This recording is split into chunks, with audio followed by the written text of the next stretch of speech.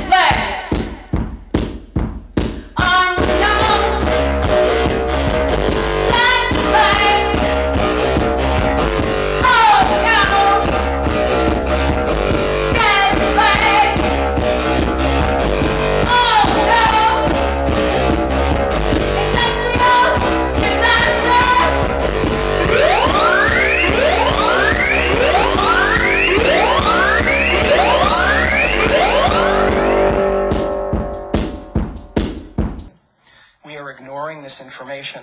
There are scientists in Europe who've actually done studies on the aluminum nanoparticle and have shown that it can persist in the brain for years and decades. Show this to your friends and family.